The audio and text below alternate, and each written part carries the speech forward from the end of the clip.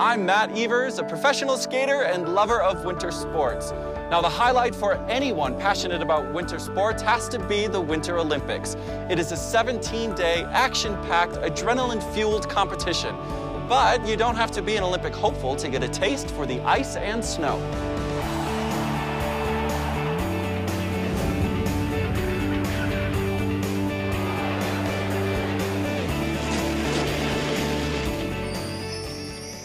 Now I'm headed to Patinoire Olympique in the Savoie-Mont Blanc region of France, which is home to a winter sport that is not for the faint-hearted.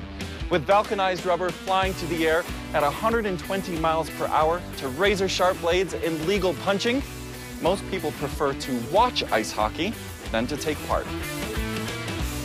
This rink built for the '92 Albertville Olympics is actually in the ski resort of Méribel. Now it's home to Hockey Club Val Vanoise. The first official rules for ice hockey were written in Montreal in 1873, and it's been Canada's most popular sport ever since. But it was actually here in France where the International Ice Hockey Federation was formed in 1908. First things first, this is not a sport you can just strap on the skates and go. All of this has to go on first. All right, well, let's start with the skates. As you can see, the figure skate is a lot different to the hockey skate. The hockey skate does not have a toe pick, and the boot itself is a lot more rigid. All right, let's get kitted up and go. I had no idea how much prep went into just getting on the ice. I'm not sure I'm gonna be able to stand, let alone skate. All right, let's see how this goes. Oh my God. Well, I'm used to my figure skates, and it feels like somebody shaved my toe picks off. Lord have mercy on my soul.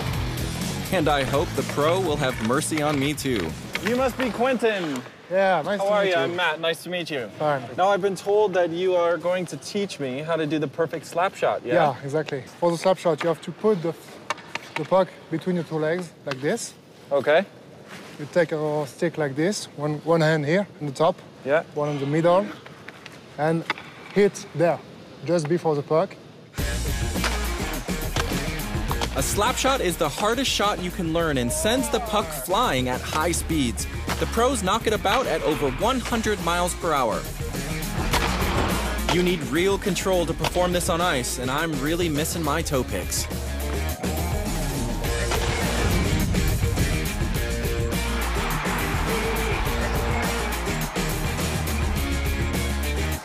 Okay. You thought that was me out there, right? Well, I'll take that as a compliment. But it's time to watch the experts play. Red and blue lines divide the rink into zones that help the referee judge a play. To win the game, it's simple. Score the most goals by whacking the puck into the net. Well, that's the theory. In reality, it's far more brutal. Add to that, it's the fastest team game in the Olympics, and you start to appreciate how demanding this game is. Here in '92, something happened that only a Hollywood movie director could dream of. A unified team made up of 6 of the former Soviet states got together and competed under the Olympic flag and snatched gold from the favorite, Canada, in a surprising and thrilling final.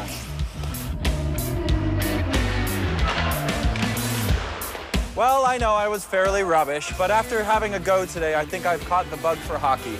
It's no wonder why there's over 1.6 million players worldwide in this Olympic sport.